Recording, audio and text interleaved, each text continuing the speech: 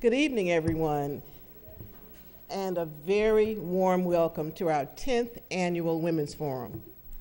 The Women's Forum was started by the Human Relations Department to celebrate and honor the achievements of local Durham women during Women's History Month. The 2012 theme for National Women's History Month is Women's Education is Women's Empowerment. This year's National Women's History Month resolution stated that women have been leaders not only in securing their own rights of suffrage and equal opportunity, but also in the abolitionist movement, the emancipation movement, the industrial labor movement, the civil rights movement, and others. However, despite all of these contributions, the role of American women in history has been consistently overlooked and undervalued. This is one of the main reasons that we chose this month to celebrate the contributions of local women and to allow you the opportunity to hear successful women tell their story in their own words so that you can be inspired and motivated. For many of you in the audience, I know that you have your own personal stories of women who have encouraged you and helped you in your life and careers. We encourage you to let us know who they are, and we would love to add them to the list for next year's forum. Before I ask the chair of the commission to come up, I would like to recognize, I see one of our directors here, and that's the interim director of community development, Reginald, if you please stand. Okay, are there other directors that I overlooked that are here? Okay. Now I would like to ask for Larry Thomas to please stand. Larry Thomas is the founder of the Thomas Mentor Leadership Academy, and this academy is a new mentoring organization in Durham. Larry called and he said that he saw the flyer advertised in the forum, and he wanted to know if he could bring some of his young men, ages 10 to 15, to assist with the program. He said that they were trying to teach the young men about giving back through helping others. And so the young men that you saw when you came in, and that were those that escorted the panelists up front, they are in his group. And let's give them a hand. They look really good.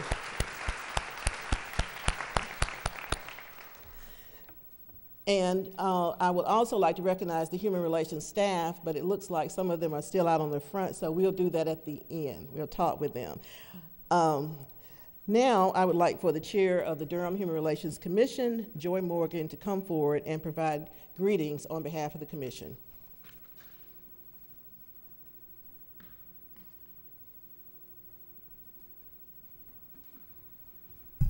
First of all, let me say good evening. I'm very, very, I'm gonna say ecstatic to see so many people to come out to support the women of Durham who actually are making a difference in Durham. It's not often that we get to fill up the room, so I'm glad to see you all here. So in my greetings, I am saying thank you for coming, that I am glad to see you, and I am glad to see that you are here to support such esteemed women. I hope that on the behalf of the Human Relations Commission that you enjoy the program, that your questions are answered, that your issues may even be resolved in the answering of your questions. And I hope you have a wonderful night. Thank you.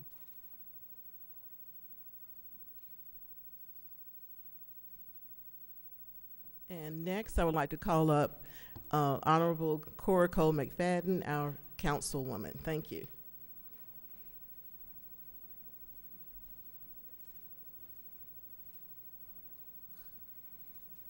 Good afternoon. Come on, good afternoon. I know you're exhausted, and so am I.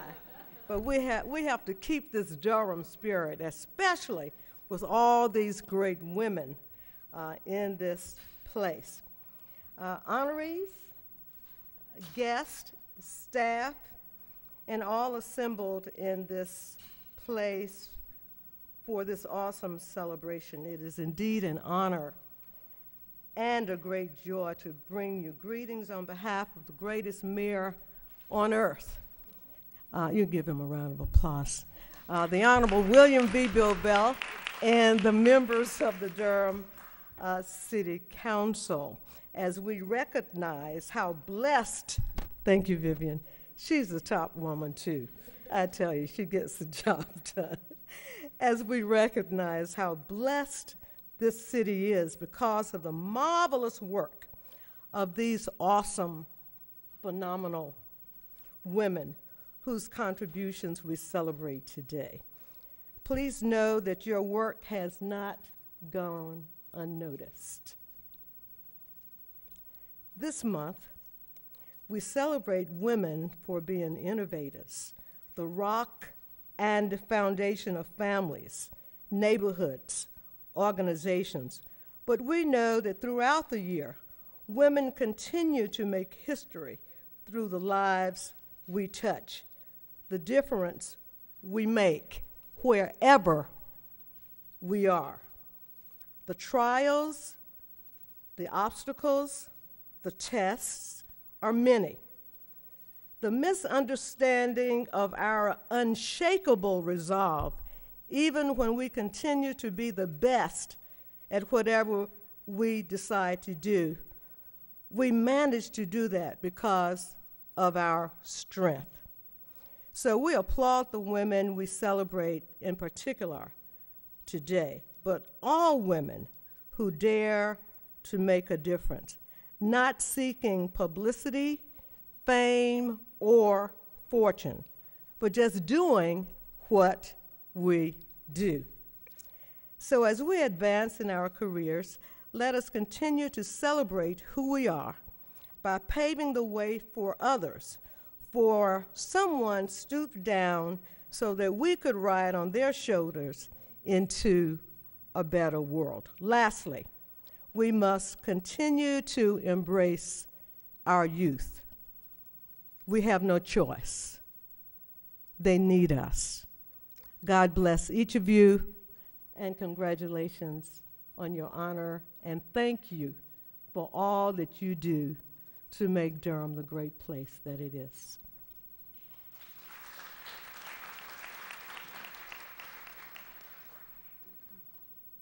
Thank you so much for those words of welcome. We hope that the stories that you hear today will motivate and inspire you and help you to understand that you too can be successful despite obstacles in your path. At this time, let me introduce our esteemed panel. To my left, Dr. Tara L. Fikes, Deidre Haj, Wanda Page, Yesenia L. Polanco-Galdamez, Cynthia Penn, and Nancy Wykle.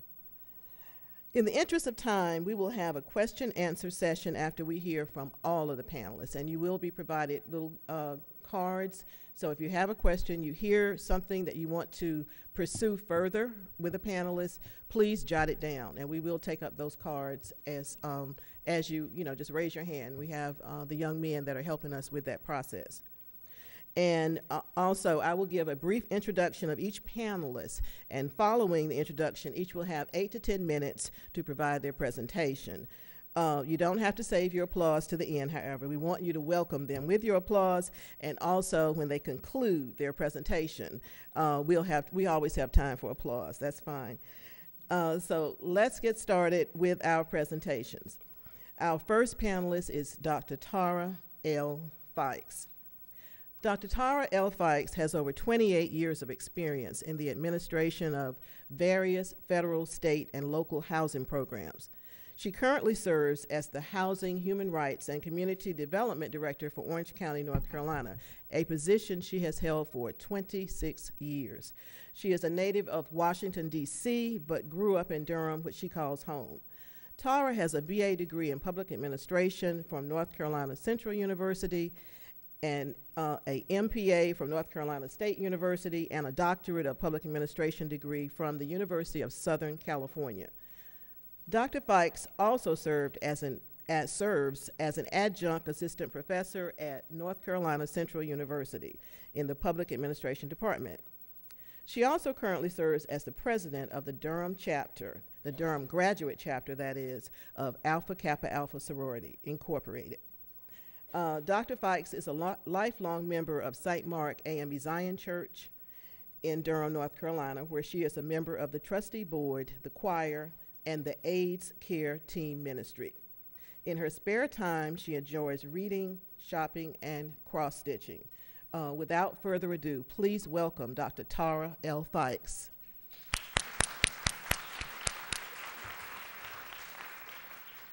Thank you, Delilah, for that introduction, and good evening. As I thought about what I would talk about this evening, my mind became flooded with the people, the many, many people who have helped me along my way. There are so many that I couldn't even begin to name them all, but I thought it was important that I share that with you this evening. So my story will be the story of how others have helped me along the way. In Greek mythology, the original mentor is a character in Homer's epic poem, The Odyssey. When Odysseus, the king of Ithaca, left for the Trojan War, he entrusted the care of his kingdom and his son to mentor his good friend. While he was away, the relationship between mentor and his friend grew to such an extent that the term mentor became known. And we, in the English language, adopted that term because it means that a person who is a mentor has a special relationship. That person gives knowledge, gives wisdom. Webster says that person is a trusted counselor, a trusted guide. Usually that individual is older, usually has more experience than the protege, and devotes a significant amount of time to helping to guide one's development out of a sense of genuineness, out of love, out of concern, rather than out of personal gain. So I say to you tonight that mentors, many mentors have helped me along the way. As Delilah said in the introduction, I did grow up here in Durham, and my parents, unfortunately, passed away early in my life, and early in their life as well. But they both were from Durham, and I was here in Durham, and so all of their friends, all of the community helped me.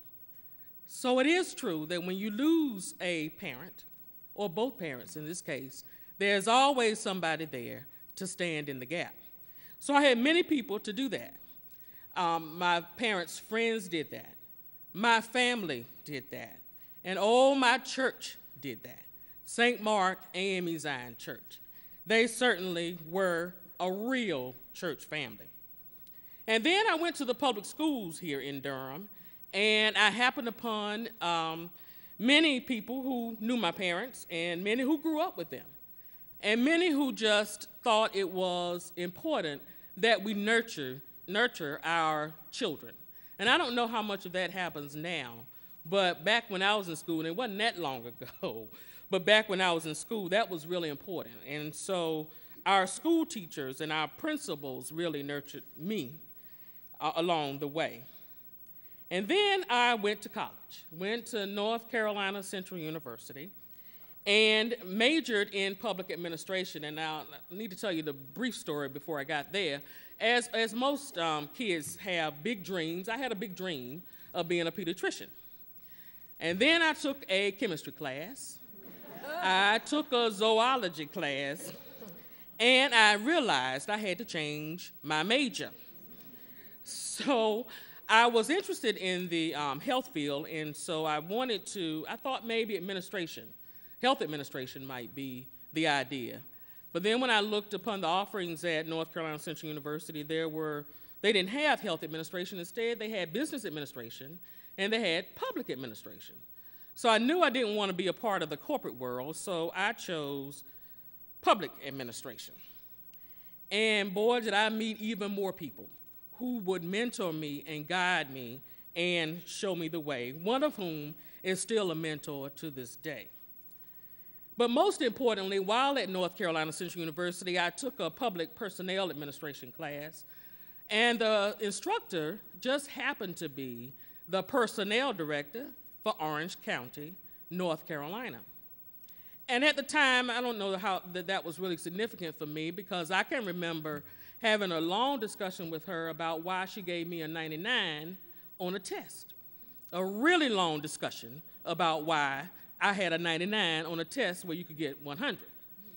Little did I know that this same person I would meet some 6 months later when I became employed at Orange County. And believe me, she remembered that I challenged her on that 99 grade. But the lesson there is you never know who you might meet and where you might meet them later. So you need to be careful what you say. You need to be careful what you say. But we laughed about it at that time. And I was so glad to get a job after college. I was the nicest person. I didn't argue. I begged her pardon. I apologized profusely because I was glad to have a job with some benefits. While employed at Orange County, I met several people who later would lead me along the way and have led me over the 28 years that I have been there. And one particular experience sticks out for me.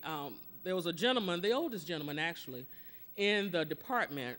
When I started working, I was a community development specialist, and that required me to go out into the field and inspect houses.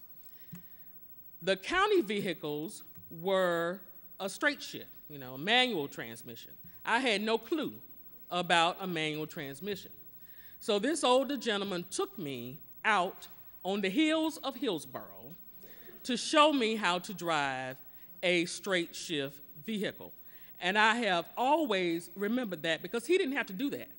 Nobody in my family had a straight shift, so had he not done that, I don't know what in the world I would have done.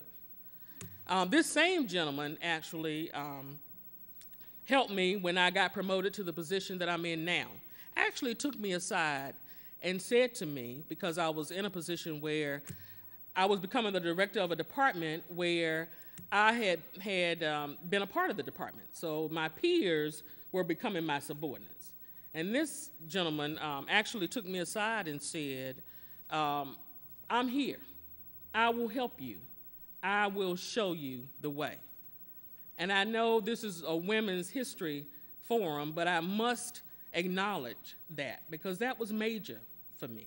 That was major. And he did just that. He helped me the entire time he was there to his retirement. In fact, I tried to hold on to him when he retired, and he said, no, I can't keep working because I want to get my Social Security. And if I keep working, that's going to mess up my Social Security because I've already been to the Social Security Administration to find out how much I can make. So I can't keep working. You'll be all right. You'll be all right. And as I said, I've had many mentors while in Orange County. I've had particularly the social services director, the former social services director, Marty Pryor Cook, was a mentor to me. That was the person I went to when I needed some wisdom. That was the person I went to when I needed to hire somebody. That was the person I went to when I had performance issues, either with, usually with my subordinates, not me, with my subordinates. That's the person that I went to. And as fate would have it, the department has been moving around, and today my office is her former office. So she is certainly still watching over. About the same year that I became the Director of Housing and Community Development, I also had another really spectacular event occur, and that is that I became a member of the first sorority, Alpha Kappa Alpha Sorority Incorporated. And in becoming a member, I gained many, many mentors, many, many friends, many, many young ladies who helped me along the way, who help me even today. And it's only appropriate that I would join Alpha Kappa Alpha because it is a sorority dedicated to providing service to all mankind. And that was right down my line because I certainly believe in service to all. I have been involved in many service projects in the community. I started, and my very first service project was starting to work with the Alliance of AIDS Services around the disease HIV and AIDS because I had a good friend who passed away from that disease. And so I became real concerned about people being educated and people being informed about that disease. And I think that just started the ball rolling. And since then, I have been involved in various other community service projects as well. And even on a day, I actually gave blood one time. And since I gave blood that one time, I have become a regular Red Cross donor. So, you know, sometimes all you need is a little spark from somebody, and great things can happen. So, in closing, I say to you today that mentorship is important. I'm sure that most of you, if you think about it, and if you look around, you have many people who have helped you along the way, many people that you could point to as mentors. I urge you to treasure those relationships, to thank those mentors every opportunity that you get. Because of them, you are who you are today, and I am who I am today. So I leave you with, just remember that if you have good mentors, the valley experiences that you have in life won't last long. If you have good mentors, the mountains won't be so high to climb. And when you reach the top of some of those mountains, just look out and look beside you and see who's there. And surely don't forget to look below and grab someone and bring them along. Thank you so much.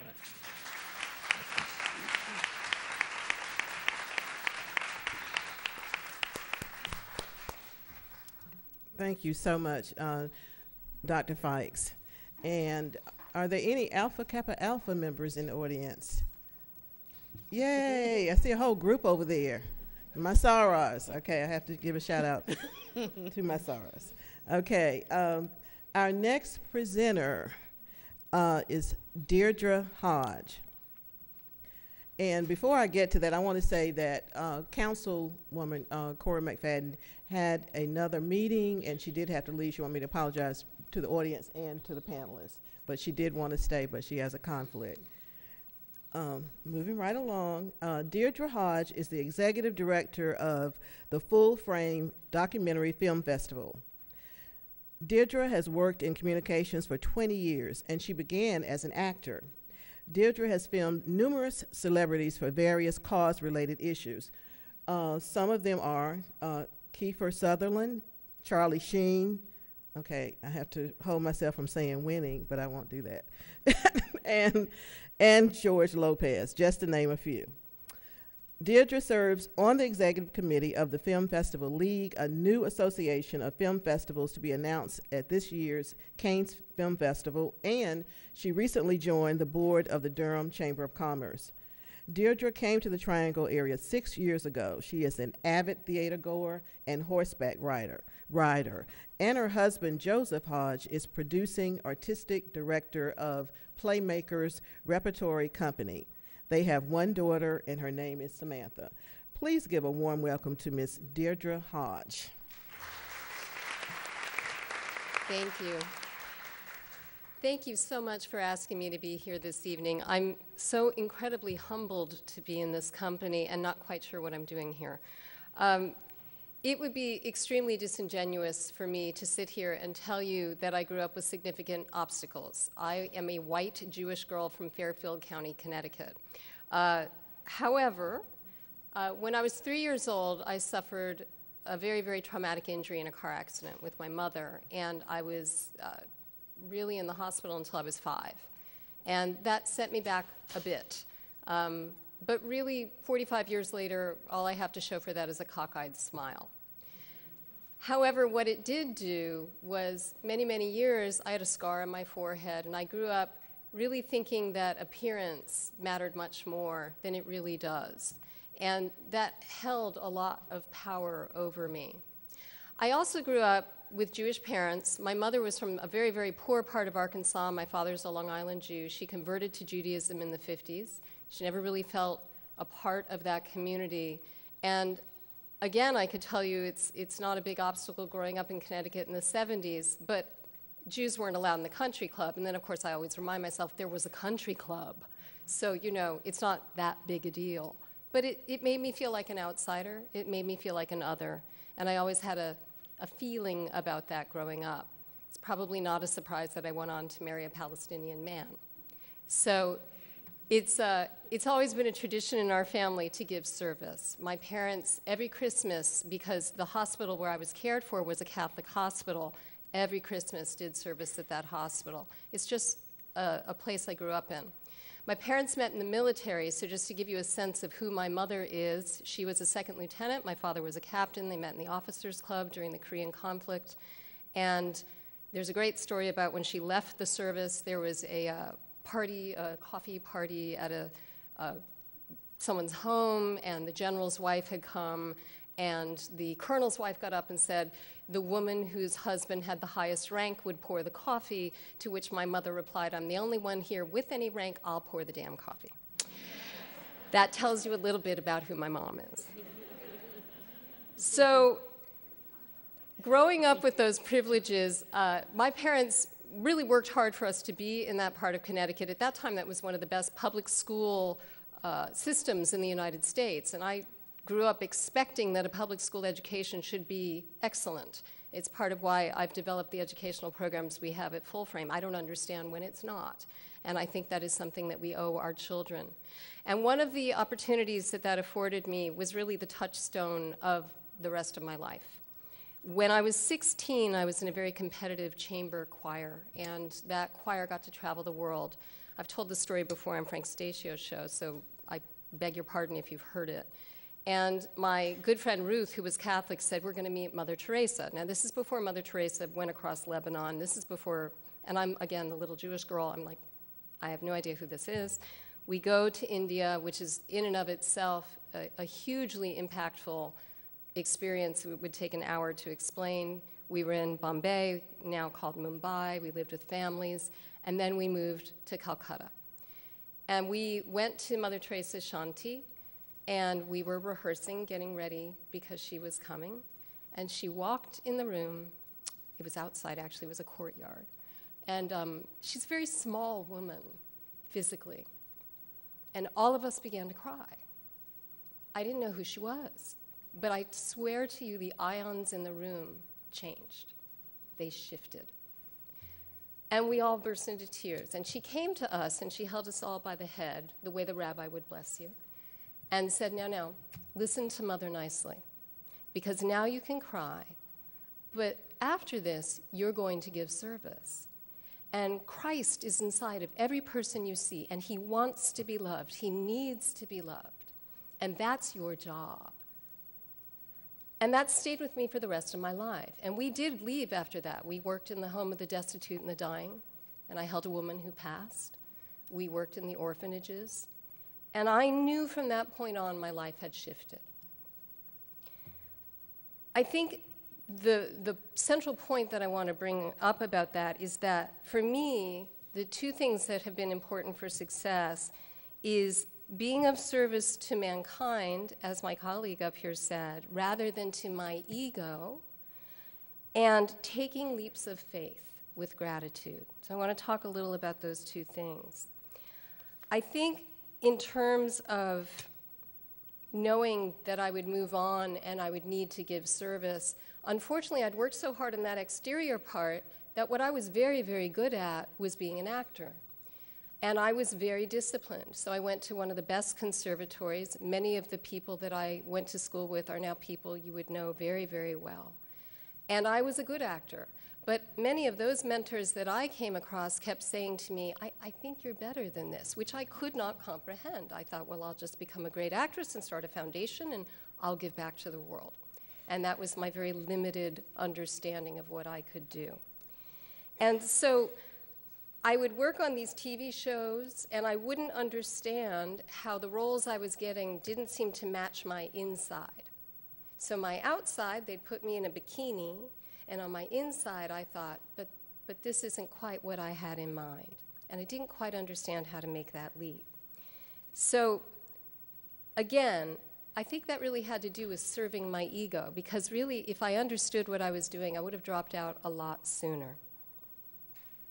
I am most successful when I find work that puts me in service to the ideals that I believe in.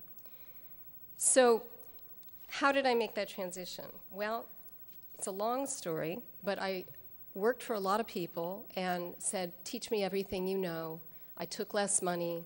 I sold ink ribbons over the phone. I did anything I could do to learn and to make money and pay my rent. And suddenly this job ad appeared for a producer at the American Lung Association. And I thought, well, I can't become a producer from the American Lung Association. Who can work from there? But I went. I was terrified to interview. I was 3 months pregnant. My husband, who I have borrowed courage from on many, many times, urged me to go. And I went and I got the job. And I'd never done a thing in producing, but I knew a lot. And by taking that leap of faith, I ended up making a film that was the first public health film in the history of the state of California that had ever been broadcast, that went around to all the studios, and that you can draw a direct line from the Motion Picture Association's decision on including tobacco depictions in film back to that film about Hollywood and tobacco that I was asked to make.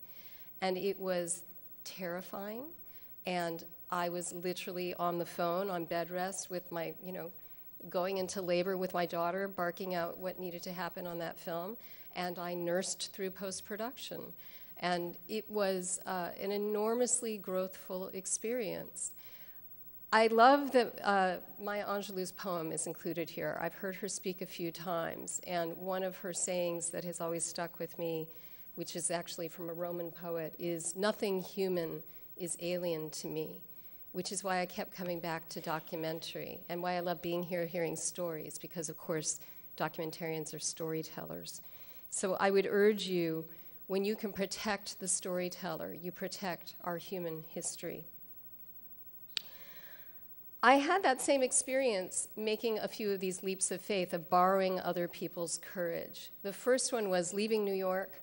I was leaving an alcoholic boyfriend. I wanted to go to Los Angeles. I didn't know any other people in LA, and my sister, who's 10 years my senior, said to me, Deirdre, there are very few decisions in life that are irreversible.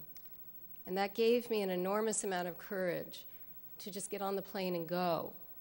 And I started working in Los Angeles almost as soon as I got there.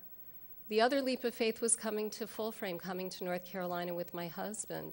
I went to the job at Full Frame so late, they had closed the search. And it was, again, my husband who said, I believe you can do this.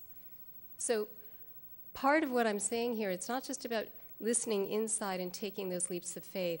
It's surrounding yourself with people of quality, because the people you surround yourself with are a reflection of how you care for yourself.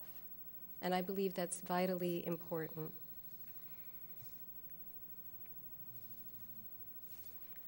Lastly, I just want to say, remember that the things that ground you are not your job, but they're the things that are at home. We do not pray before we eat in my family, but we do require everybody at the table, no matter their mood, to say 3 things that they're grateful for. And I know that my daughter, who turns 12 tomorrow, will remember when she's older that we did that, because there are days when we're grumpy. And there are days when we're blue. And it feels really, really good to say, I have a roof over my head. I have food in front of me. And remember where I came from in India and that touchstone. Thank you.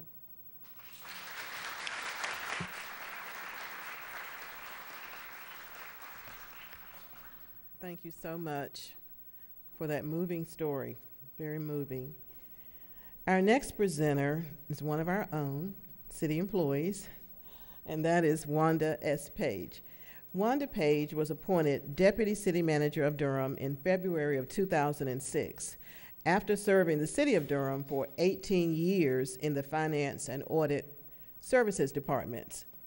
Wanda received her undergraduate degree in Business Administration from UNC Chapel Hill in 1982 and an MBA in 1995 from North Carolina Central University. Wanda is a certified public accountant and is an active member of the International City and County Managers Association and the North Carolina City and County Managers Association. In March of 2012, Wanda received the Credentialed Manager designation from the International City and County Managers Association. Please join me in welcoming Mrs. Wanda Page.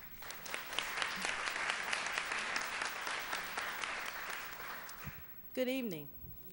It is indeed my pleasure to be here this evening to celebrate Women's History Month.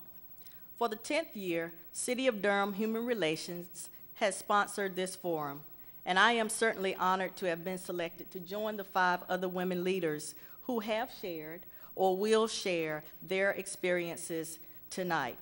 The experiences that have helped shape their personal lives as well as their careers. I've already been inspired, ladies, and I know that I will continue to be inspired by the successes of the women that are present here as well as in this room this evening. I would like to say thank you to Director Stansel, who is absent this evening, but Ms. Donaldson for continuing to provide this opportunity, this space that has been set aside for us to exchange ideas and share our talents, our experiences, and vision for women in our community.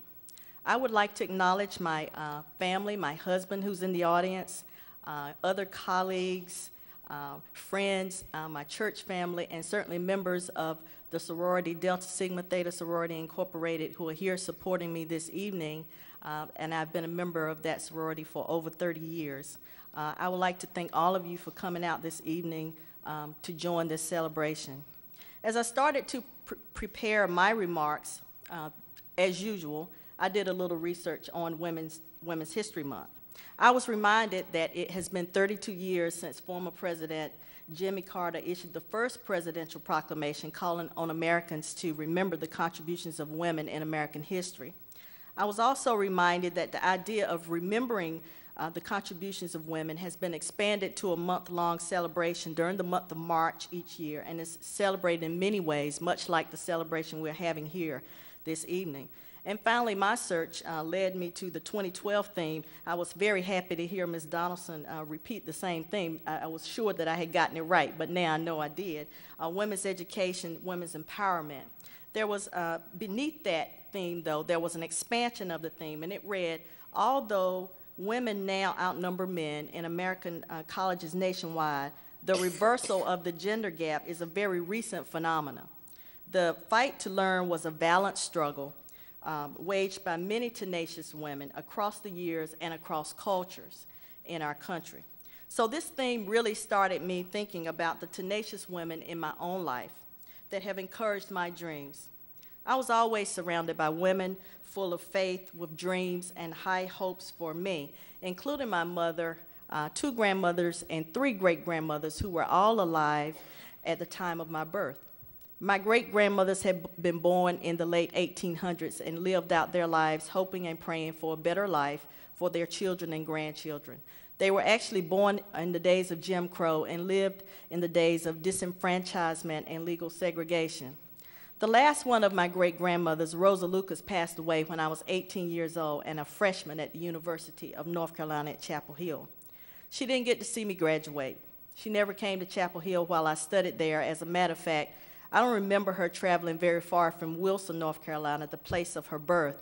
But she was very proud that I graduated from high school in the top of my class, packed up one day, left home to go to college to get an education.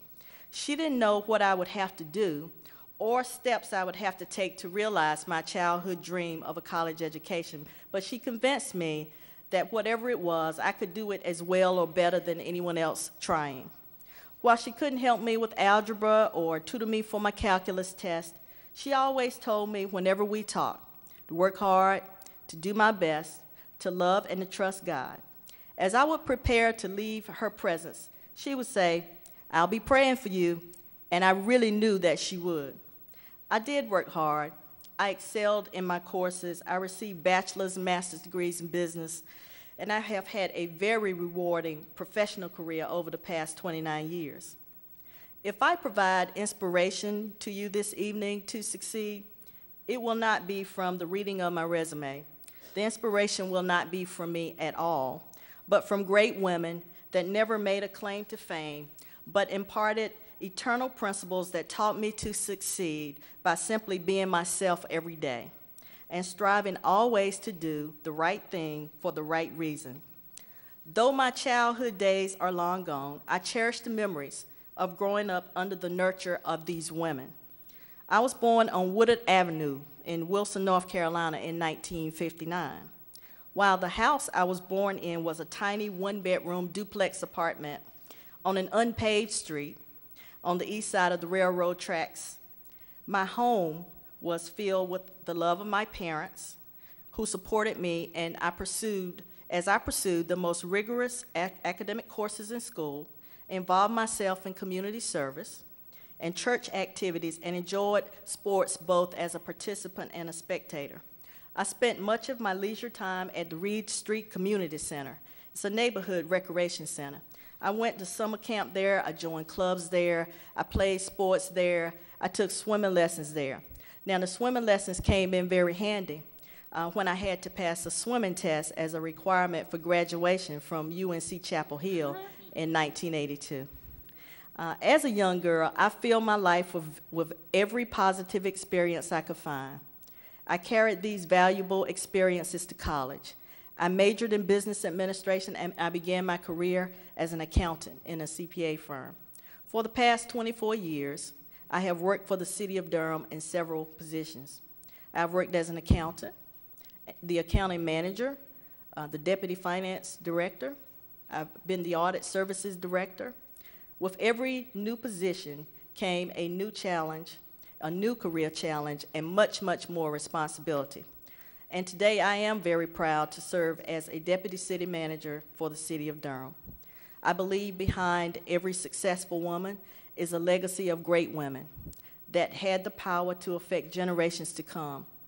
This evening, I will share with you priceless gifts from 4 women that have shaped my life.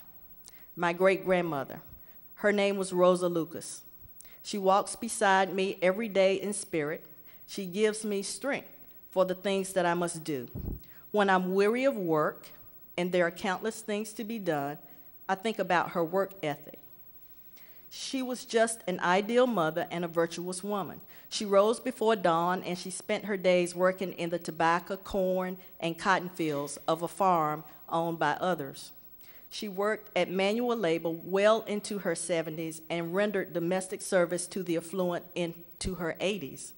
I often think of her physical strength and stamina when I need to spend long hours or put in extra effort to ensure that my own work is of the highest quality.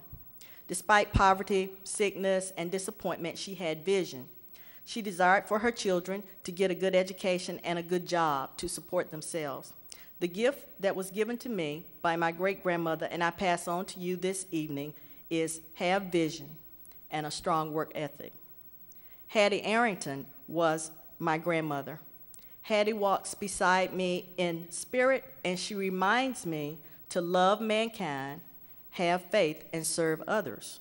She didn't know it, but she taught me the key components of effective leadership. In my world of public service, things don't always go as planned. On my personal journey through the daily maze of challenges where simple things sometimes seem unattainable, people appear unreasonable, and stress starts to build, a calm comes over me, and I think about my grandma Hattie. Hattie had an undying love for people. She was most happy when she was serving people, putting others ahead of herself, and caring nothing about what she received in return. No matter what a person was guilty of, her forgiveness had no end. She kept on loving, she kept on serving when others couldn't comprehend. She saw the best in others and believed in them anyway. The gift that was given to me from Hattie, and I pass it on to you this evening, is have faith, love everyone, and serve until you can serve no more. Rosa is my mother, and she continues to influence me to this day. She walks beside me, ensuring that I continually strive for excellence. She never got the opportunity to fulfill some of her dreams of higher education. She admired success from afar as she rendered domestic service to affluent families. She knew of and wanted a better life for her children. She encouraged us to dream big. She would spend countless hours with us cutting pictures from a Sears catalog or a Better Homes and Garden magazine of our dream home, or pictures to represent some other big idea. She knew we had to be exposed to learn and maneuver in a different world than where we came from in order to be successful in mainstream America as the world began to slowly change for African Americans in the 1960s. She learned the social graces and taught them to us. There was never a lack of manners or etiquette or a lack of respect in our household without a sharp rebuke from Rosa. She never let our socioeconomic status determine the degree to which we would feel and exhibit personal pride and self-respect. These sayings are replayed over and over in my head to this day. You may not be able to control anything else, but you can control yourself. When you leave my house, be presentable. Arrive early for your appointment and be prepared, she would say. I find myself repeating some of these statements to my own children. She set a high standard and expected nothing less. The gift that was given to me by Rosa, and I pass it on to you, is never forget where you come from, but know where you're going and be ready when you get there. Kimberly is my sister, my only sibling, and my best friend. Over the 24 years I have served the citizens of Durham, I have found many reasons to be proud of my city, many advances and accomplishments we made, but like many places, we do still have challenges, and one of these challenges is related to the youth in our community. The Mayor Pro Tem spoke about that when she greeted us earlier. Many of our youth are disconnected from services that they need to be successful.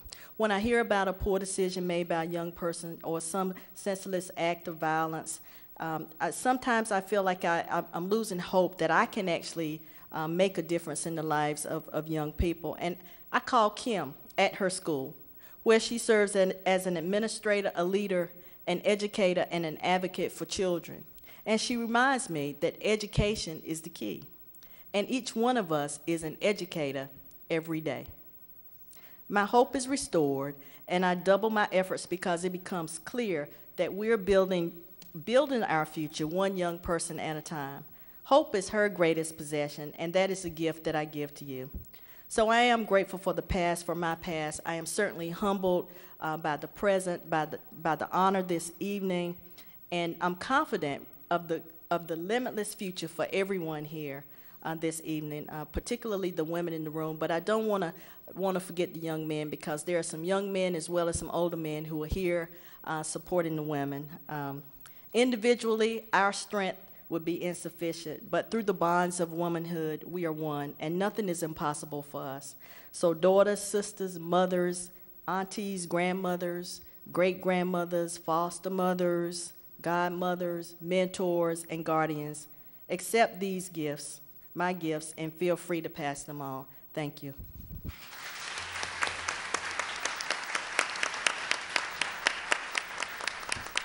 Thank you so much, Wanda.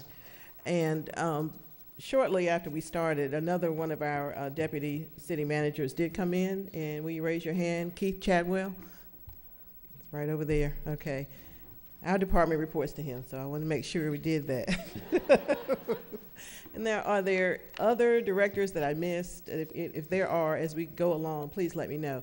But there's also, when we talk about young people, there's a group of young Girl Scouts that are here. And I did not get their number, but I will get that information and to let you know who they are. They did send in saying that they would be here, and I do see that some of them are here. I'm proud to have you.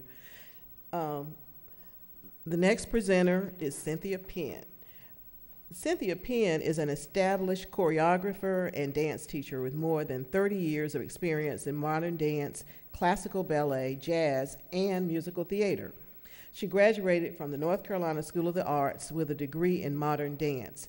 The school has since been renamed and is now called the University of North Carolina School of the Arts.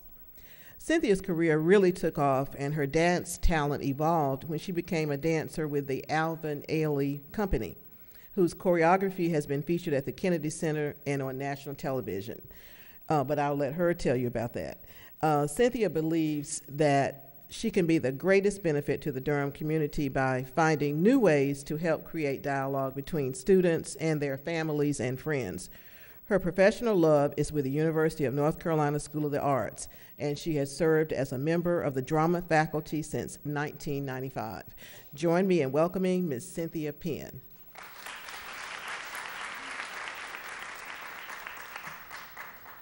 Thank you for allowing me to be here. I'm so happy that I can share my story. I'll be a little bit brief. I'm a child, a girl from Mount Airy, North Carolina. And if you know where that is, that's below the Blue Ridge Parkway and little foothills, Andy of Mayberry, very small town. I was a little girl that had big dreams. My dad owned the community. Now you have to understand, I'm in my 50s, so a little bit beyond that, but my dad had a community store that was really a special place. It was where people got their credit if they could not put food on the table. It was where people went to dance on the weekends. It was where I discovered a jukebox, and that jukebox had a lot of Motown music on it. And as a child, what I did to entertain myself was to dance, you know, to the Supremes and, you know, Four Tops, all of that. That was my goal, to become a great dancer, and I knew that at an early age. And my dad loved to dance also, and he taught me how to swing dance, and he was just a great, warm, and caring father. My dad always had 2 to 3 jobs. We saw him mostly on the weekends, and he and my mom were very young and very dynamic. My mom's background was a little, how can I say? She didn't really know her father. So you can kind of see I have green eyes, yeah? I don't know if you can. She didn't know that her father was white. She thought that her father was a black man. And she found out later in her life that he was not. And it was something that I think for us, we always knew we were different, just a little bit different, but we couldn't quite put our finger on it. My mom was very outspoken, and I am very much like her. And I've been very fortunate because what I do deals with truth. Being in the arts, that's what we discover, and we talk about truth. And it's arts and humanities. You know, what does it mean to be human and a community of people? So I obviously was lucky because there wasn't a lot of dance in my town. And one year, a arts program came to Mount Airy, North Carolina, and I was smitten. And the teachers knew that they had discovered someone with talent. So I was asked to audition for a school, North Carolina School of the Arts at the time, which was a private university, a private school at that time. Started by Terry Sanford. I was asked to come in the late 60s and study dance, and I had no idea how my life would change. I will say that leaving home at a young age was very difficult. And then when I was 15 and a half, my mom passed away, so it was even more difficult. I tell you these things because I want you to know the passion that I have for children.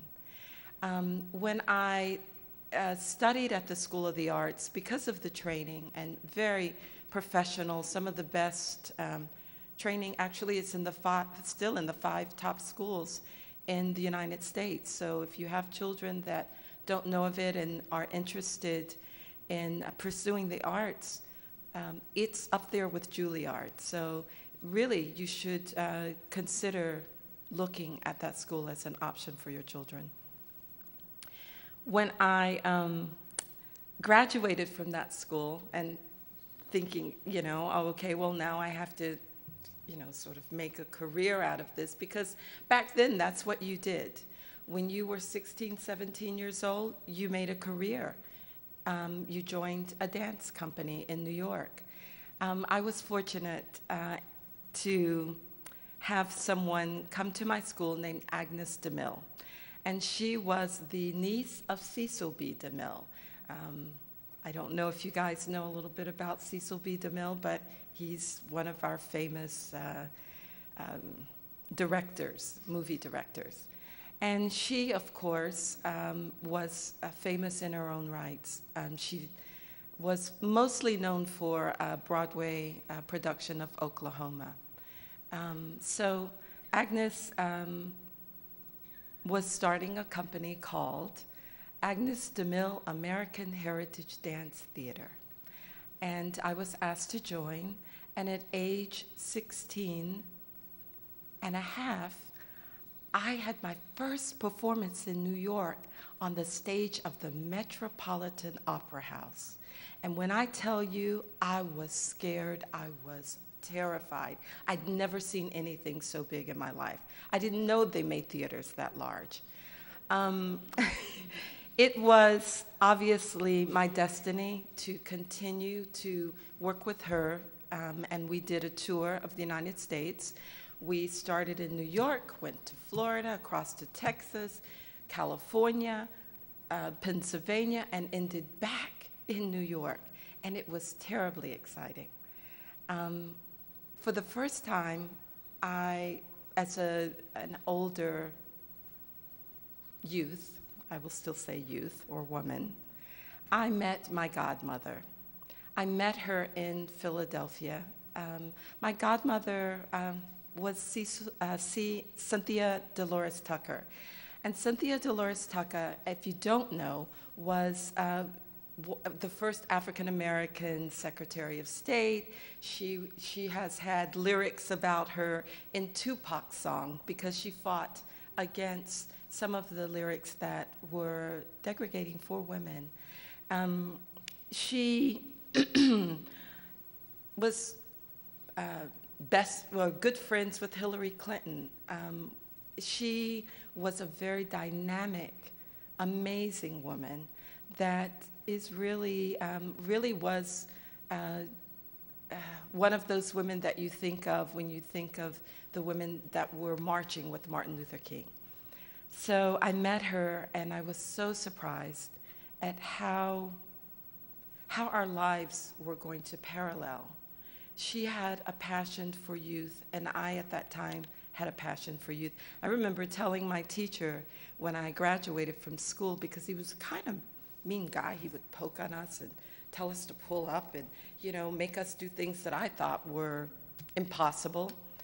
And he looked at me one day, and his name was Mr. Noble, and he said, "What are you going to do when you grow up?"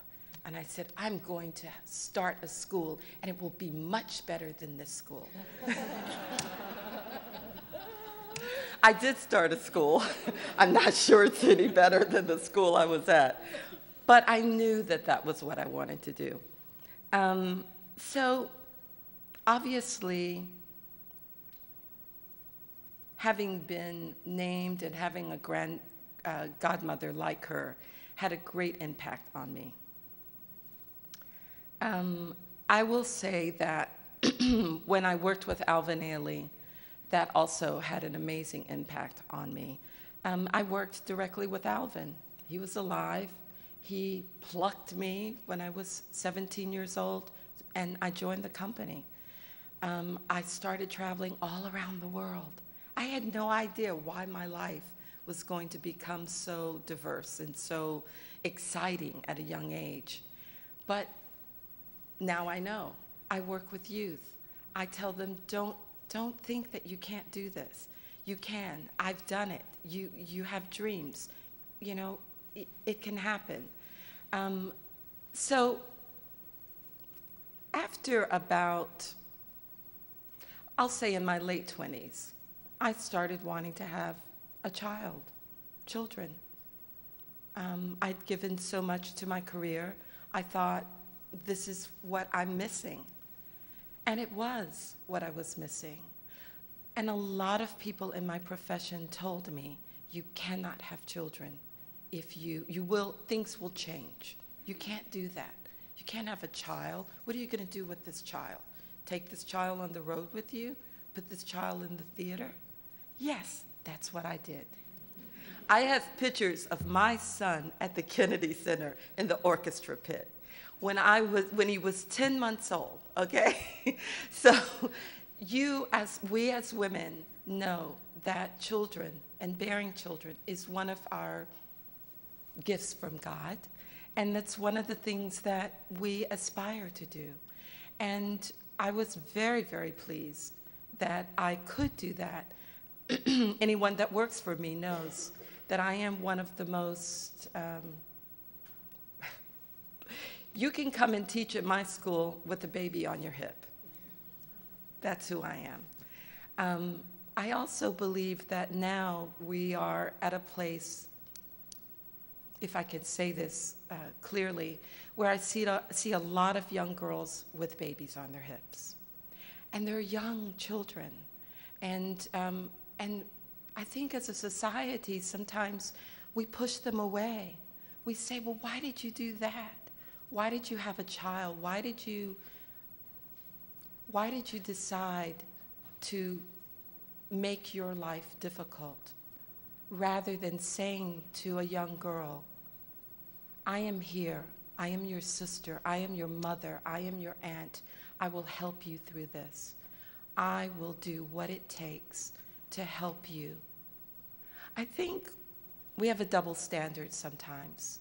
Sometimes it's really easy for us to look at situations and to make assumptions. I'm not a big advocate of a young girl having a child at a young age. But once that child or that young woman makes that decision, I will do everything in my power to help them.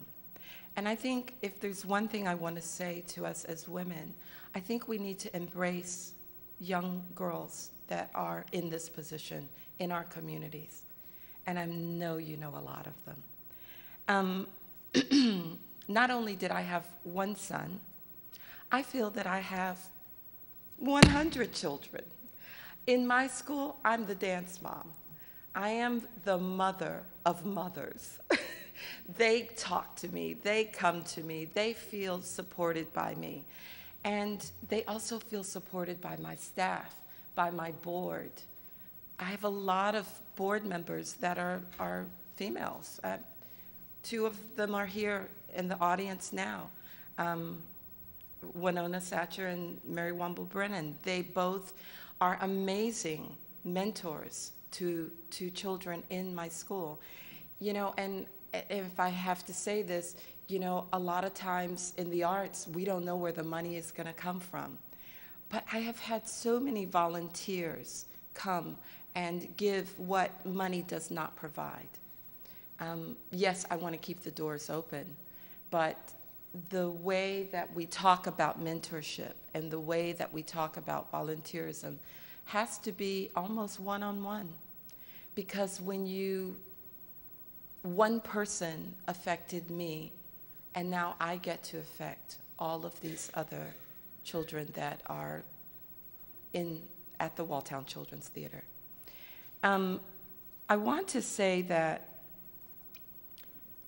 one of the things that I learned, and one of the things I love about Durham, is the diversity. There is, I don't know, I've traveled a lot. I see so much potential in Durham. I see so much diversity in Durham. I mean, just look around you, look in the audience. You don't see that everywhere. I travel a lot to Florida. I have a good friend there, and you know, sometimes I look at the nice place where my friend lives, and there's not a lot of diversity. We have the possibility in this city to really not only lead an example, but create a city that can be a model for our country. I feel very passionate about this, and I want so much for the children that are a part of Walltown Children's Theater to be a part of that.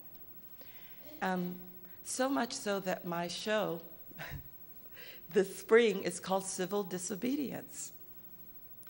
I want to teach them how to protest in a way that is appropriate, how to bring their voices forward in a way that will make an impact. When I was 3, 4 years old, I was marching. I remember white-only signs. I was marching. I didn't know what I was doing. My dad put us in a Ku Klux Klan parade. He put us in the car. I tell you not. My dad was so funny to me. He put us in the car, and he said, wave to the people. We thought we were in the parade. He put us at the end of the Ku Klux Klan parade. And this little girl was, you know, waving. And I just think that, you know, sometimes my dad, he was funny to me. You know, I think sometimes we limit ourselves and we limit what our children can do. And I am very concerned about that. I think that sometimes we dumb it down too much. So you can tell I'm passionate about that. That is my life right now in my career. It's to work with children, to work with university students that will make an impact. And I think that is the role of the arts. So thank you for allowing me to speak.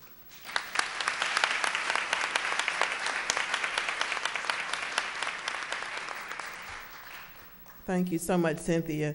I did get the name of the Girl Scout troop, and it's troop number 572 from Southside Church of Christ, and they were brought in by Velma Bethay. So can you raise your hands, please, so the audience can see where you are? Thank you so much for coming. Yeah. We want you to be motivated and inspired. Our next presenter is Yesenia L. Polanco-Galdamez. Attorney Yesenia L. Polanco-Galdamez is an associate attorney practicing criminal defense and immigration law with Velazquez and Associates in Durham. She and her family immigrated to the United States in the early 80s from El Salvador. She has called North Carolina home since the early 90s. Yesenia received her undergraduate degree in Romance Languages and Latino Studies from UNC Chapel Hill in 2005, and her Juris Doctorate from the University of the District of Columbia School of Law in 2008. She serves on the board of directors of Diamante Incorporated and several other boards as well as other organizations. She is also the president of the Young Lawyers Division of the 14th District Bar Association. Yesenia is a huge fan of food, dancing, laughing with family and friends, and lounging around with her husband, Ben, and her cat, Mystic. She is passionately devoted to leadership and social change, learning, and all things positive. Let's welcome attorney Yesenia Polanco-Galdamez.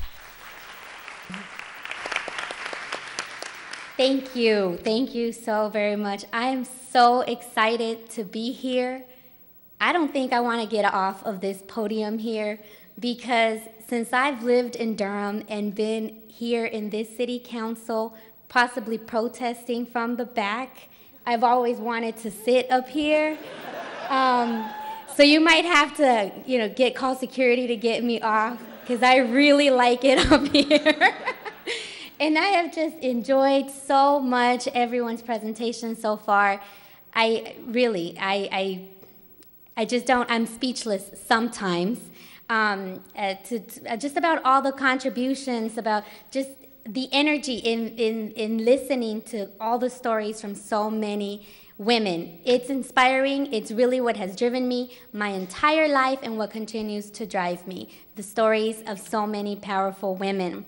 And my story, as well as so many other stories that we've heard today, is also about other women. It's about the women that have helped us, that have helped shaped who we are today and continue to drive us. And so I'm very thankful for my cousins who are here, North Carolina Central University, a law school. My other cousin is also here, also a Central graduate. My husband, Ben, my friends, my boss, Ricardo Velazquez. Thank you for coming. I really appreciate it. I'd like to start off by sharing with you a short quote from Eleanor Roosevelt, and I really like it. It says, "A woman is like a bag of tea, or like a tea bag. You can't tell how strong she is until you put her in hot water." I really like that because we've been hearing today about everyone's hot water, right? We've been hearing about what it means to be in hot water, what the many situations are that represent the hot water in our lives. I think that in my life, I know that in my life, I have had the opportunity to change that hot water and to really consider the hot water in my life as a challenge, and to consider it more as an adversity and really almost laugh at adversity, almost tell adversity, you know what, adversity, not this time. You know, you're not going to keep this one down. And so my story goes back all the way back to El Salvador. I was born in El Salvador. I want to share with you where I was born so you kind of have an idea and a picture in your mind about where I come from. I was born in a small village in El Salvador in the countryside. I was born in a house that did not yet have electricity or running water. I was born outside of that house because in the meantime, my sisters were sleeping inside of the house. It was my mother and myself at that time, and my grandmother. My grandmother was my mother's midwife. My grandmother was our only doctor. She was the only person in the community that knew how to help deliver babies. She had helped all of my mom's sisters deliver their children, and it was now my turn. My grandmother said while she was alive that I was born under a full moon in December out in the countryside in El Salvador, and there was no one else there but my mom, my grandmother, and God, right? So it's really, if you can take that picture of a little tiny town, a little tiny house, and a little child being born that would be named Yesenia Leonor Polanco-Galdamez. I was named after my grandmother. Her name is Leonor. She passed in 2005, and she has played an enormous part in my life, in the lives of all of the women and men in my family. Before she passed, she ruled the family. She decided what would be done, what wouldn't be done, what would be said, what we would eat or not eat. She decided everything. To this day, people that did not meet her while she was alive know her. They know who she is. They know her name. They remember, just through our stories, they know her. It's really, really amazing to have had a grandmother like Mama Noy, who then taught every woman in our family and has helped us to know our core values, and now it's our turn to pass them on to all of the younger women in our families and in our communities. It's really, really, really, really, really, really exciting. So I was born in El Salvador. In the early 80s, my family immigrated to the United States, first to Los Angeles, California. We were political asylees. My father was involved in the Civil War in El Salvador. We received political asylum while we lived in Los Angeles. We lived in South Central LA, just a few neighborhoods close to Watts. If anybody remembers the Watts riots, our community was a primarily Mexican and Black community. These are my neighbors. Being Salvadorian anywhere is a minority, right? Except maybe Washington, D.C. But being a Salvadorian in this community also meant something different. So from the very beginning of my, my experience in my life, I have experienced, feeling different and being different, right? So living in Los Angeles as a Salvadorian family, with just surrounded by people that were Latino as well, but were a Mexican community. From then, I began to understand that I was different and that I would be different in this world. So we lived in Los Angeles, and in 1992, we moved to Durham, North Carolina. At that point, I believe we were one of the only families in Durham, the only Latino families in Durham. I remember going to school with 2 other Latina students at Oak Grove Elementary School at the time in 5th grade. It was really a culture shock to move from a community that was primarily Black and Mexican to a community that was primarily white at the time. But it was very exciting. I feel like I said, my hot water has been a challenge. It has been an adversity that I can laugh at. I have been able to enjoy being different, and to embrace the fact that I am different. So living here in Durham for the last 19 years has been very, very exciting. It has been very good.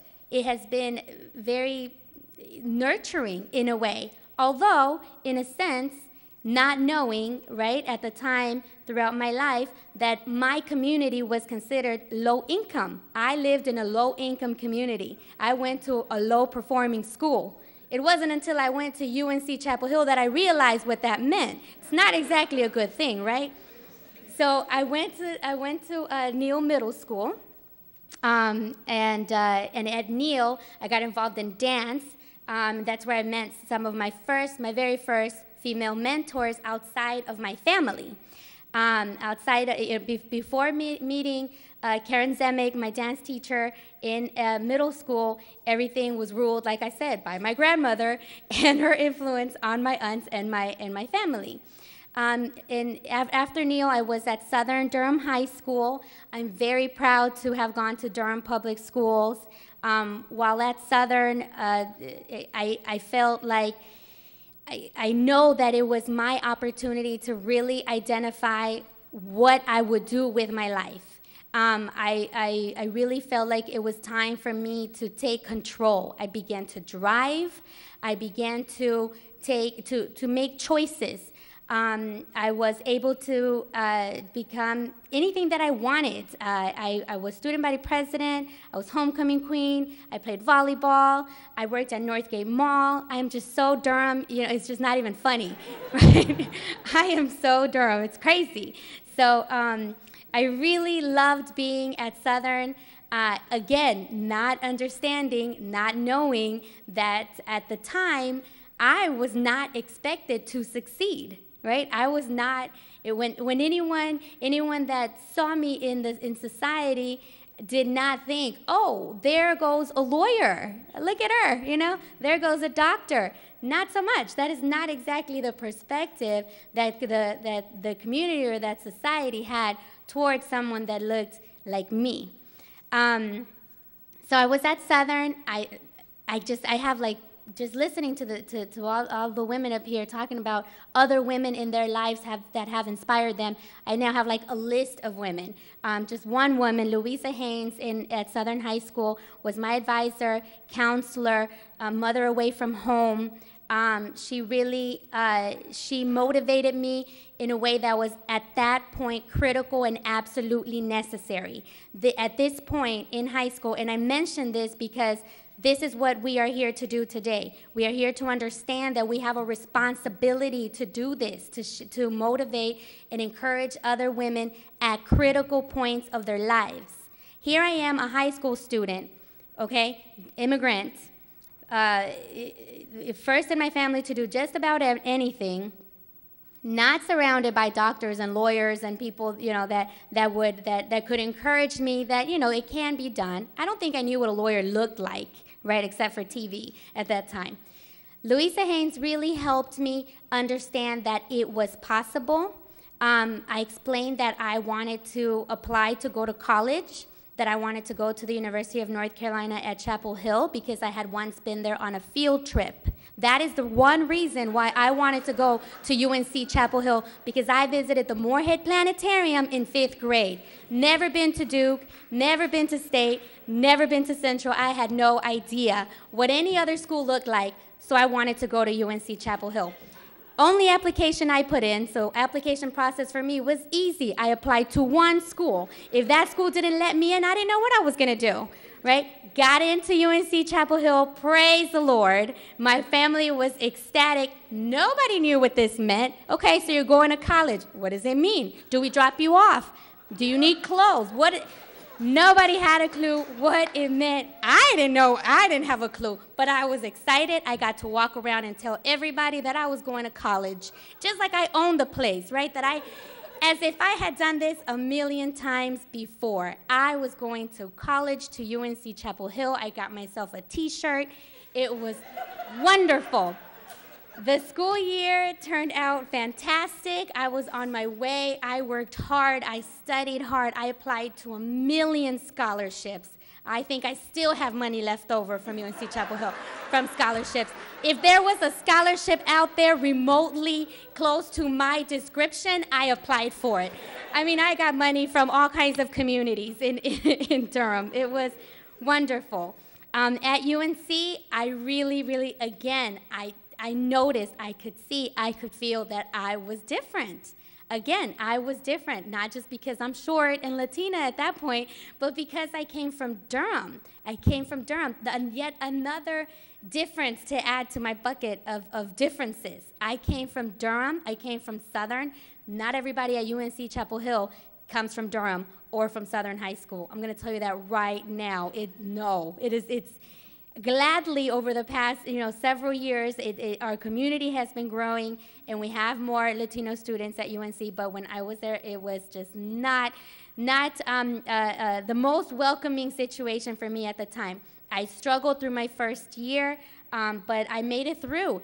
And again, through my core values, my values of just being hardworking and devoting my life to service. All through UNC, all 4 years, I volunteered in as many organizations as I could. I founded an organization called Mujeres, an organization devoted to serving women in education and health in the community. We went back to El Salvador. I took a ton of American volunteers to El Salvador to build a community center there, to give back to the community that raised my mother and my grandmother and my great-grandmother, and that saw me, the beginning of me. And so I'm really proud of that accomplishment. And while at UNC, I knew then that was my next baby step. Literally, my life has been one step at a time. I knew that my next step was law school. Let me tell you, I didn't know what that meant either. There was an application for that. So I had to get good grades in undergrad too. I had no idea. I had to do it all over again. Apply to law school, apply to 1 million scholarships. It's just every step is an incredible learning experience. And at that point, my grandmother was ill. She had cancer. I had some really deep conversations with her. Someone talked about, storytelling and the importance of really capturing people's history through storytelling. I did my best to capture her stories and her history and what things mean to her or meant to her before she passed away. I had that important privilege in my life. And then right before she passed away, I said, Grandma, I got accepted into law school. She was super excited. I said, I have the choice. I can stay here. I can take care of you. You can stay with my family, stay close by, or I can move away to Washington, D.C. My parents weren't as excited. My grandmother supported me. She said, this is something that is forever. Staying in Durham, staying with your family, you're always going to have that to come back to. But going away to law school is something that's going to help you forever. I moved away to Washington, D.C. I have to share one more thing. When I went to UNC Chapel Hill, it was so far away from my family who lived down here, Durham, about 5 minutes away. My mother would not come to Chapel Hill to visit me because it was too far away. She came to UNC Chapel Hill 4 times in the 4 years that I was there, including graduation. And the one time she came by herself, she got lost by the Kenan Stadium. It was awful, and she still will not venture out of Durham. So moving away to Washington, D.C. was a big deal for me personally. Not just that I was going to law school, but I was going away. I was moving away from my family. What was I going to do? You know, who was I going to live with out there? What was I going to eat? It was just those kinds of thoughts that I'm sure do not, they're not the normal thoughts that every rising law school student or applicant thinks about. So I went to D.C. I figured it out. I found a place to live.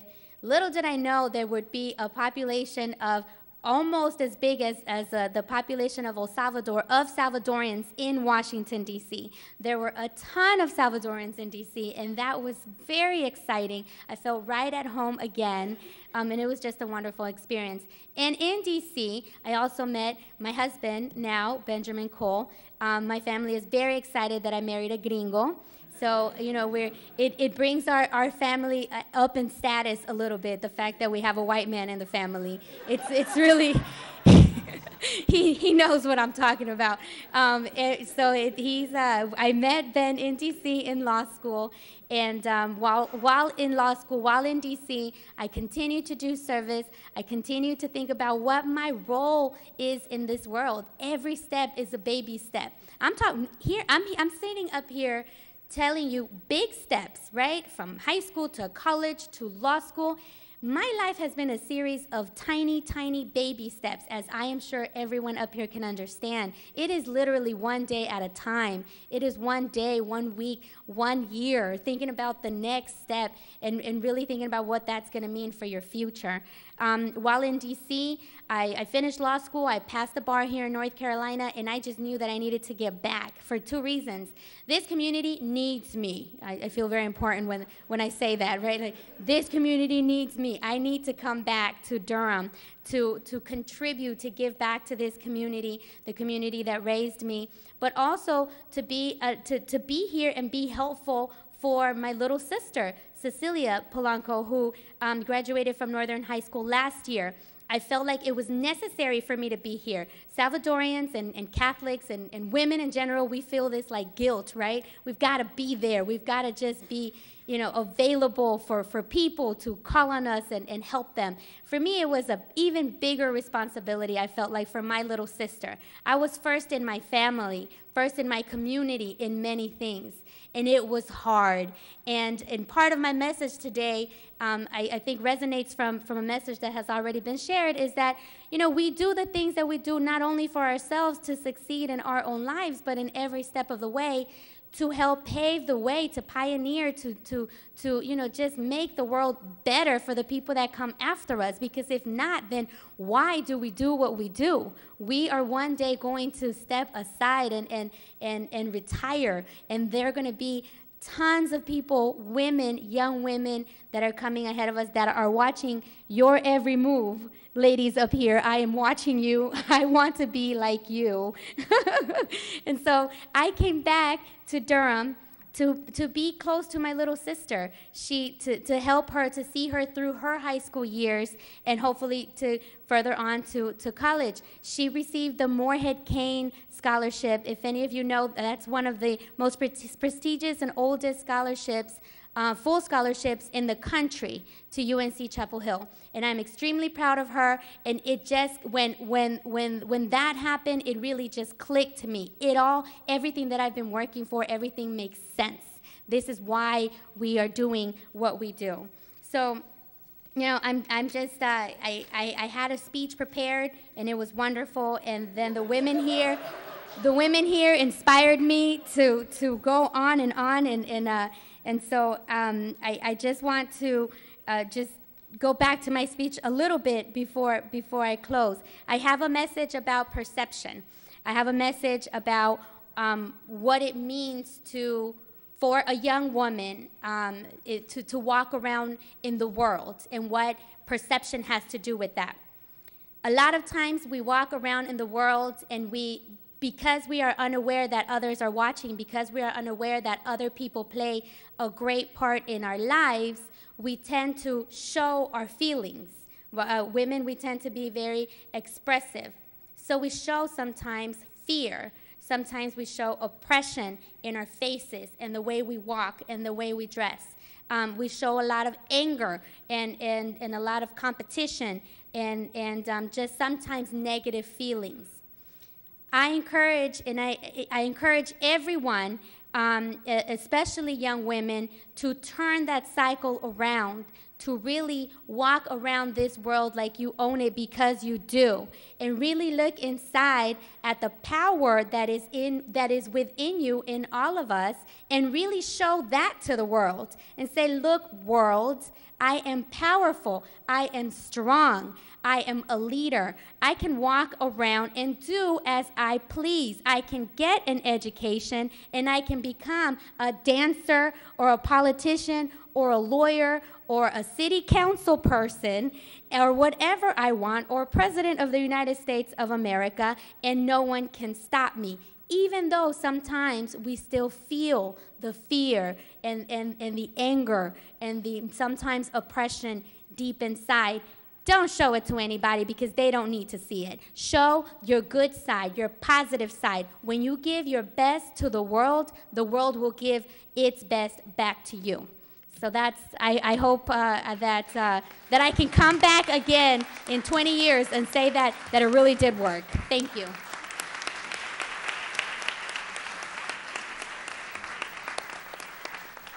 Thank you so much, Yesenia, for that inspiration. Is Ashley Ascott present? Is she here? Ashley? Okay. There you are. Okay. I just wanted to let you all know that Ashley sent an email to us from the Greater Durham Black Chamber of Commerce, and when I looked at the list and saw how many of them had actually supported us, we were very, very pleased about that. She is the programming chair for the Greater Durham Black Chamber of Commerce, and they did reach out to us to be a partner for this event, and they did support us by sending the word out and getting a lot of business owners there. So when you are out at your reception with your food or whatever, take the business cards and talk with them and learn about what businesses that they are in, because there are quite a few. I was amazed at the different types of businesses that came in on the emails. But anyway, moving right along, last but not least, the next presenter and our last presenter is Nancy Wykle. Nancy grew up in Asheville, North Carolina, and attended UNC Chapel Hill, where she majored in journalism and mass communications. After graduating, she worked in Washington, D.C., doing business reporting. She had several jobs after that, but eventually returned to Durham to work at the Herald-Sun as a copy editor. In January of 2011, she was tapped to become editor of the Herald-Sun. But I will let her tell you how she did that. Nancy lives in Durham County with her husband, Matt, and her soon-to-be 4-year-old daughter, Madeline. Please join me in welcoming Nancy Wykle. Thank you all so much, and I can't tell you what a treat tonight has been, because what I do for a living is listen to people's stories, and wow, this has been incredible. And I'm very humbled to be here as well. So I'll tell you a little bit about me growing up and some of the influences that led me to be here. I grew up in a family of educators. Both my parents were teachers. My father taught high school, my mom taught elementary and middle school. And it was never a question about going to college. That was just part of the plan for us. My sisters and I were spaced 4 years apart for a reason. So my family was also very engaged in the community, though. Two of my earliest memories are my mother pulling me in a wagon to protest for ERA, and working the polls at our county library branch, handing out flyers. You know, who's going to turn down a 4-year-old, really, if you're handing out political flyers on election day? Whenever I got older, my father ran for elected office. He was a school board member in Buncombe County. He taught in the city system. And a gentleman at the polls came up to me and said, "Oh, you don't know this man. You wouldn't know him from Adam if he walked up." Well, yeah, I have breakfast with him every day. So my family got me involved in the political process early and taught me to care about what's going on in the community and that that's important. We did have the TV on during dinner time. We watched the news and would talk about what was going on television. Tail end of Vietnam, I have some very early memories of that period because of us having the TV on at dinner. Probably not the best practice, but so whenever I graduated from high school and went to UNC, I thought maybe I wanted to be a lawyer. So I got to UNC and took a few classes, had no real direction. I was driven, but no direction. And I became an accidental journalist. I needed to get involved in something on campus. I saw the Daily Tar Heel. I thought, well, how cool is that to have your name in the paper every day? And so I applied to be a staff reporter there and was hired and got bitten by the bug. It was just a phenomenal experience. That's where I wanted to spend all my time. I wanted to be in the newspaper offices, and from some other journalists, I understand that that's not an uncommon thing. One of them actually happens to be in the room, and I'll get to him later, but I understand he spent a lot of time while enrolled at Duke at the Chronicle offices. So I decided that journalism was the course for me. I graduated in an economic downturn. One of my friends went to Guam. That was the closest place she could find a newspaper job. I ended up going to Washington, D.C. and not working for a daily newspaper, much to my dismay. I was working for a business news service covering the EEOC. It was a great time to be there. The Family and Medical Leave Act was going through. The Americans with Disabilities Act was going through. The Clarence Thomas, Anita Hill stuff was going on. It was a pretty interesting time in D.C. And I got to have a Capitol Press pass. I got to see some of the women who were my heroes as journalists. Nina Totenberg, I saw her in person one day, and it was like a rock star sighting for me. And it was also good because I was exposed to some really good journalism while I was there. It's a competitive market and a lot of really good writers and lots of different types of journalism. So one of the things that I learned there, my company was acquired a couple of times, and much to my boss's dismay, as our new owners were coming through, they said, "Well, what do you think about this computer system?" They asked me, and I'm the lowest person on the totem pole. I said, "Well, it's just terrible." And my boss afterward said, "Why did you say that? Why did you speak up?" And I said, "Well, because it is. Don't you think they want to know that?" I probably kept my job because of that, because they had asked me about a couple of other computer systems and programs that I liked, and that had a good result. So I think that one of the things that helped me there as a young person was learning it's okay to speak up, even if you think you're right, and even if somebody who has more experience than you thinks this may not be a good idea. I'd follow your gut on that. I eventually got laid off, though, from that job. That was a humbling experience. No job. I didn't want to move back in with my folks. I was 24 years old. So I picked up and moved to California. It seemed like a great time to go. I didn't think I would have another opportunity to do that. I had no family, no mortgage. My mother was not really happy with that move. She thought it was too far away. She thought it was too dangerous for me to drive across the country. So my parents paid to have my car trucked out. I flew out, and I lived out there for about a year. It was a good experience culturally. It was a very different environment from being on the East Coast, and the East Coast had been my very limited experience.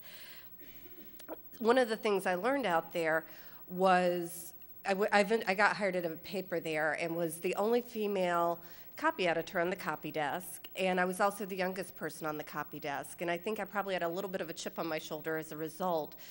But there was a very crusty, experienced journalist who I think saw through that insecurity and said, "You know what, you need to learn this stuff. Here's what we're going to do." And I'm very thankful to him. My business is about, I think across the country, women account for about 36% of newsroom staff, so it's a fairly male industry still. The needle has moved some. There are more women than when I started in this business, but it's still not quite an even breakdown. So one of the things along the way that I've found, And California was the first one. I knew I was in over my head in that job, and I didn't know how to ask for help. So I'm grateful to that gentleman for saying it's okay that you don't know everything. We don't expect you to. You're new. Whenever I moved back to the East Coast and eventually came to the Herald-Sun, I was very fortunate to have several good mentors along the way, men. Were the people who were my supervisors and who helped me along the way. And one of the key things they did, particularly Bob Ashley, who's here tonight, he was my editor, and I benefited tremendously. And obviously with Bob here tonight, I'm still receiving that support, and I'm grateful for that. But I think what I learned to do was say, I don't know everything, I need help. And I cannot tell you how hard those 3 words are for me to utter. In fact, I probably framed it more as, I need your advice. We're working on that. I'm still working on that one. And that is something that I would encourage, particularly the young people in this room, to say, I need help. I want to do this. How do I get there? It pays to be bold. It doesn't ever hurt to ask a question and to say, can we try this? You will have tremendous success if you do that. The worst someone can do is say, no, we can't do that. I had 2 students call me up. One was a young high school student, and one was a senior at DSA. They wanted to do internships with us. We'd never done high school internships, but we thought it was an intriguing notion once they had proposed this. And we benefited tremendously. We kept a relationship with the freshman. She is headed off to college, I am pleased to say, next year. And the DSA student still keeps in touch with us. She is now at Charleston, University of Charleston. So call up if there is something you have an interest in. There is a tremendous wealth of talent and information in this community, and there are people who want to help, whether you are just starting in your career, whether you are midway through your career, or whether you're thinking about a second or third career. Call people up, ask for help. People want to help. I can never repay the debt to Bob. What I can do is have people owe me by helping them out. So I think, and the reward that brings me is tremendous. There is nothing better than seeing somebody come into a newsroom and continue that career down the road. It just makes you feel amazing.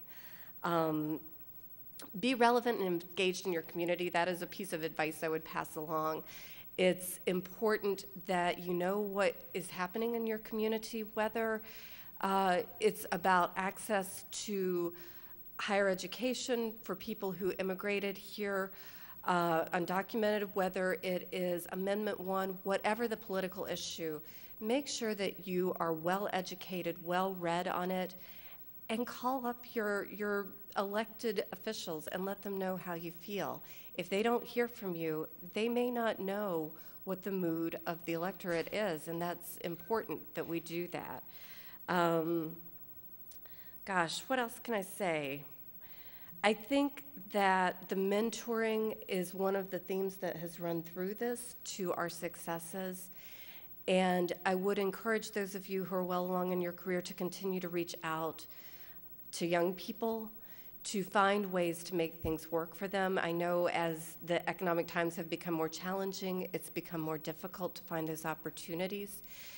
Life happens, and life happens, when that does happen, there are still ways to plug people in. Whether it's having somebody come in and just do a job shadow, or whether it is being able to find a way to bring somebody in for a full internship for us, that would be our goal. Life also happens with balancing work and your home life. And I think that's something particularly for women that we sometimes find a very hard time striking that balance. We're still a primary caretaker, I think, for aging parents or sick parents. I know for me, one of the most beneficial experiences I had was quitting a job and moving back home because my mother had breast cancer. Best year of my life and best thing I could have done. I did work part of that time. I also learned another valuable lesson from that. I couldn't stand the job I was in, and it's okay to say this is not a good fit and to try something different. Be brave and be bold with that. So I was lucky that I had a former employer who said, work for me, come commute, show up part-time. He knew my work ethic. He knew that while I was there, I would work hard and do well for him. So make sure you don't burn those bridges along the way. The work ethic has come up. Make sure that you let people know you are dedicated and serious and loyal about what you do. And then with children, you know, finding places that you can have a family-friendly environment.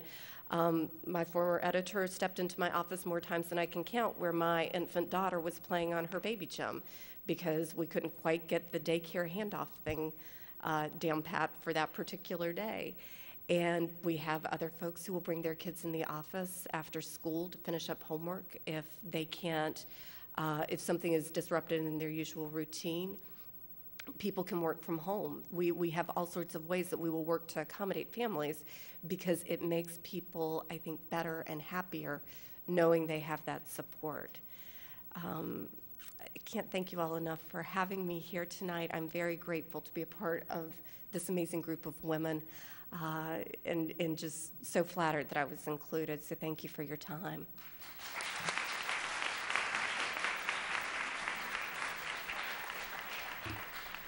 Okay, and let's have a big hand for all of the panelists, please. They were phenomenal, phenomenal women, and such inspiring stories. That's just very inspiring, very inspiring.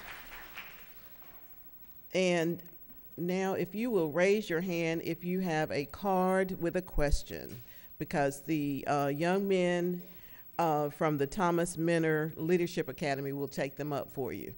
Are there any questions?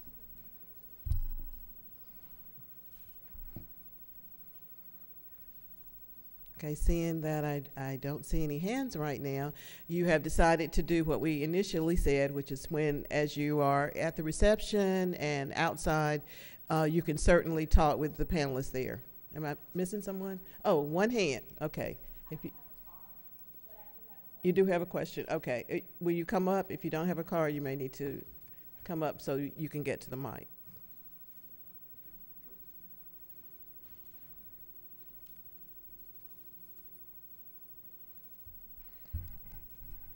So I had two questions actually, and one was for Cynthia Penn, but she has stepped out. My other question, I think, Ms. Haj, I believe you could probably speak to it. So how does the person who does not get chosen in a field of acting or artistry or that kind of thing, how do they balance being able to maintain that type of interest while still having to possibly work a corporate job or find another way to support themselves? How do they find a balance with that? Thank you for asking that. That is a great question, and I'd be happy to talk to you after even more. But what I can tell you is, wow, I didn't wait tables. I was a really bad waitress. I worked in law firms, actually, and my husband also worked in law firms. He would do the graveyard shift for proofreading. I would work all weekend as a receptionist. But the beauty of that, of course, was as an actor, any job was food. And I don't mean the food we ate, it was work, you know, and I've kept that. We were interviewing somebody at Full Frame for a new position, and it was to work with one of my directors, and I said, when are you getting married? And she responded, and when she left, the director said, how did you know that? I said, because I was an actor for 20 years. I knew she was getting, you know, so there's a lot of food for that.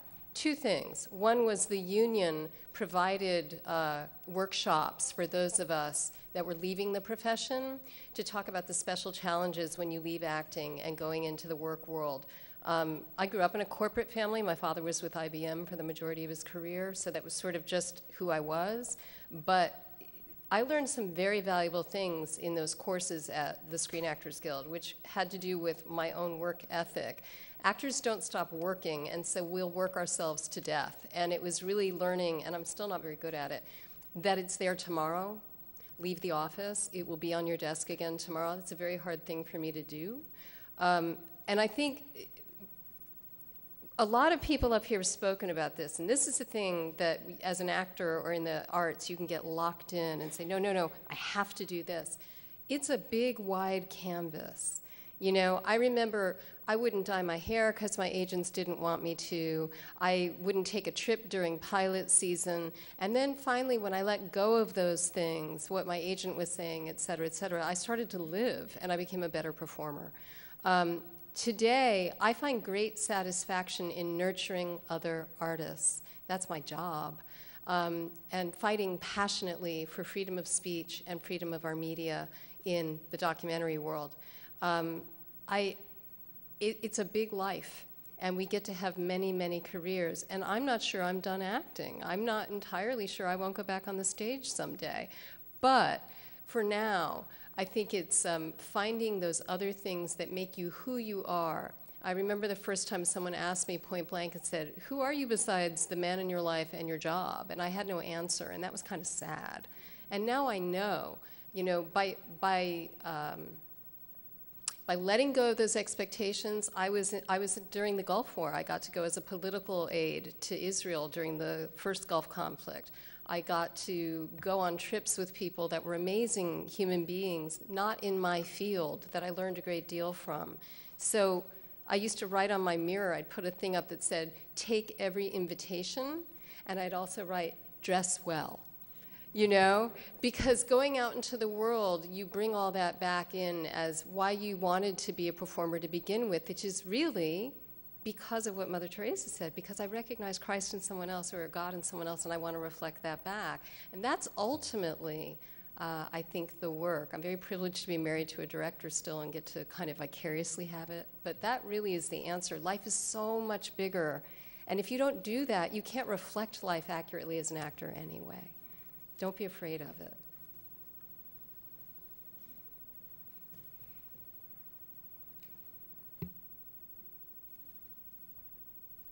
Okay, one last time. Any more questions? I don't see any. Okay, we will now have our closing remarks from one more question. Uh-huh.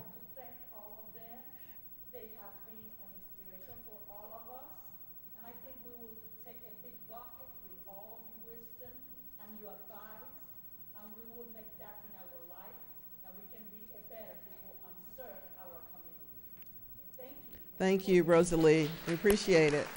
Thank you.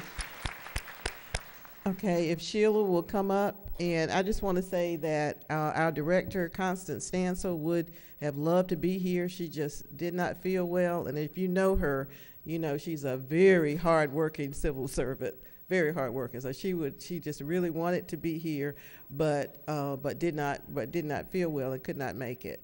And Sheila was able to come in. And she's the assistant director for NIS. Good evening. Thank you for being here. What a great program. Absolutely loving these stories that you have come here and shared with us tonight. And so in closing, I'd like to offer you a few takeaways, things to consider, to be inspired by. Find a mentor. Borrow some courage. Take a leap of faith. Have a vision and a strong work ethic. Serve until you can serve no more. Love the diversity and enjoy being different. Walk around the world like you own it. Be bold and be brave. Let's thank our panelists for coming this evening.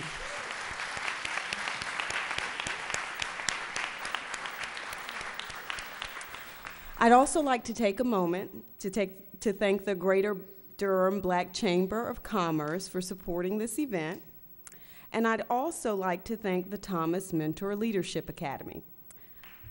Cadet Johnson.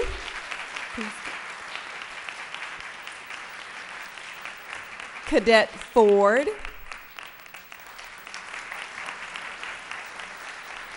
And Cadet Hanley.